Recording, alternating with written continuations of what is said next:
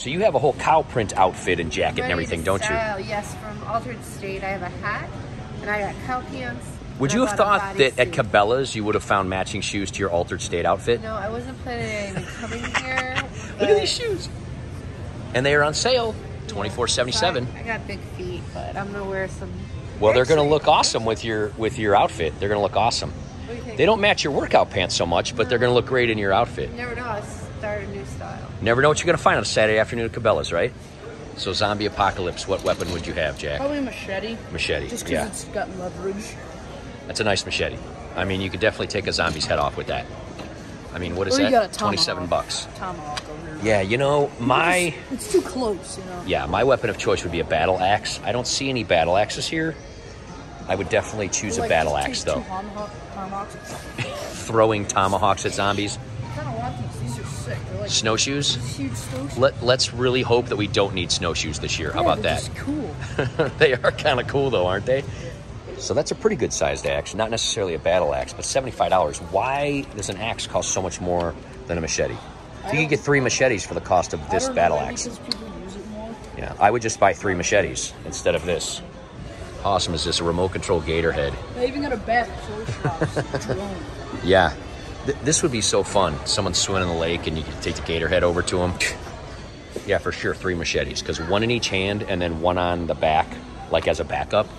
Yeah, totally the way to go. And if one breaks. So, if the zombies come, 3 machetes. Let's get our money's worth. Hey everybody, it's Jack and Ben. What's up, guys? We ended up coming to Cabela's. We are looking for Flourocarbon fishing line. A lot of people in the comments of some of our videos have recommended it, right? It says it's the clearest of all, and then since we're thinking about rescaping the 220 gallon, we're thinking it would be neat to use a line. See it at all, like it's transparent and moves with the water. Apparently so, and it's not that expensive. So we're going to look around. We're going to see if we can get some help. But while we're here, we wanted to show you guys this aquarium. This is a 60,000 gallon aquarium here at Cabela's. This is in Avon, near the Cleveland area. Of course, if you may have a Cabela's near you. But this is an unbelievably massive tank. How thick do you think this glass is? You've got on top, and you said it's about 4 inches thick. And these are all native fish. So this is a sporting goods store. So Carp, catfish. yeah, crappie. So we're going to turn this around. We're going to show some close-up here, get rid of this reflection a little bit, show you some of the native fish from our area and that they have in this tank. I found this guy, Jimmy. He's a big help. Yeah, hey, Jimmy, how's it going, buddy? Doing good. You? Say hi to YouTube, man. What's going on? So Jimmy works here at Cabela's, and he recommended this Flourocarbon.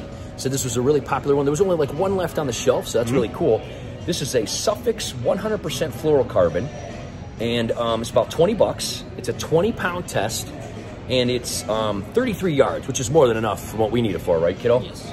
So thanks for the recommendation, man. We're actually going to go ahead and we're going to do a little tour of the store here because Cabela's obviously a really neat place. Oh, yeah. They have a 60,000 gallon aquarium here, don't they? Oh, yeah. Yes, it's huge. Isn't that amazing? Do you have any idea? We looked it up. We couldn't find how much that thing cost to build. Do you have any idea, Jimmy? I do not. I have not. Several thousands, I would assume. Hundreds of thousands, probably, yeah. We're going to go over there and check that out. Thanks so much for your help, Jimmy. Hey, anybody that lives near the Cleveland area, this is actually, what, Avon Lake? Yeah. Avon Lake area. If you need help, come to Cabela's. Ask Jimmy. He's going to show you what's going on in the fishing department, right? Thanks a lot, dude. So obviously to make this a whole entire scene, so it goes all the way up to the ceiling with a mural, and then it comes all the way down, and of course there are, yeah, all kind of animals that are, you know, kind of up here. And then as you come along this side, obviously there's the tank off the waterfall, and then obviously then this side, there's even more that comes over here. And we'll get some close-ups when these folks move out of the way of some of these fish, see if we can get past some of this reflection. Obviously, reflection's kind of bad because it's directly across from the opening of the door, and then, of course, that light's coming in. What do you got there, man? Oh, look, you got a big, huge Nemo. This is just giving an idea how big this front glass is. I mean, look at how tall this is, man. Look at this guy right here. He's looking right at us. Hey, buddy. There are some giant fish in here. And again, these are all kind of native fish. Look at this guy right here. Beautiful, beautiful fish. Yeah, a lot of them are kind of hiding in the back. I'm going to try to get close to the glass. This doesn't look very big from... It doesn't look like 60,000 gallons, but you don't realize how deep it is, yeah. Yeah.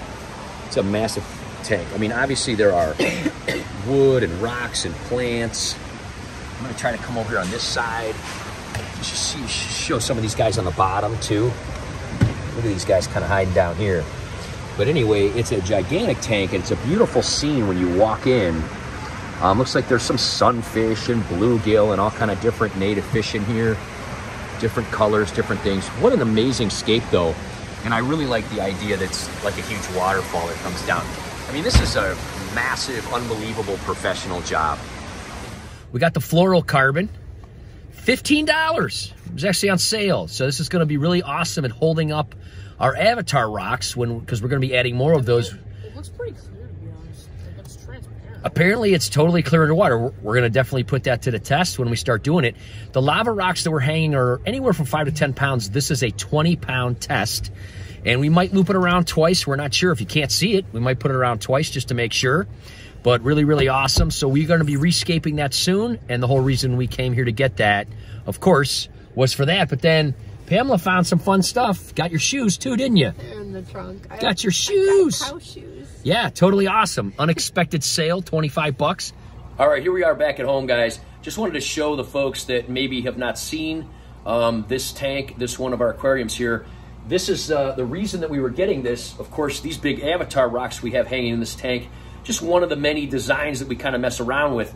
Obviously, for the video, you really can't see that line very much, and there is a glare because it's the middle of the day and stuff like that. But ultimately, that's why we got this line. This is supposed to be a lot more clear than other fishing line. A lot of people gave us this as a recommendation. Jimmy was super helpful at Cabela's over there. Thanks again, Jimmy. Very, very, very cool. We are going to be rescaping this a little bit more. Again, you have to remember, even though these lava rocks are huge, they don't weigh very much, do they? No, they don't. How much does it say that supports? 20 pounds. Yeah, 20 pounds. These things probably only weigh a fourth of that, if that. So even though they look large, they're porous, they don't hold a lot of weight. You can see right behind me here in this one, the Synodontis catfish is in there.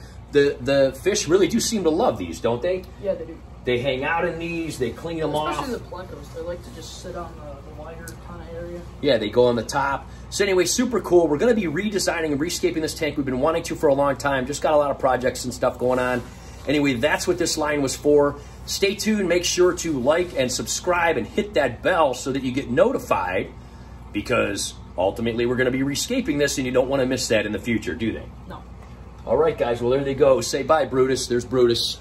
Say bye, buddy. We'll see you next time. Have a great day, everybody. Thanks for watching. Look at these smart birdhouses. So if a squirrel steps on the thing, the seed shield gets activated and closes. That's kind of funny. That's pretty smart. Let's see if it works. No, that one doesn't work. Let's try this one. I think maybe it's already closed. Oh, so they fall off and then it closes? I don't know. Maybe it's out of batteries or Oh, it's this. whatever. These things. 45 bucks. I don't know. It's cute. Yeah. It's fancy.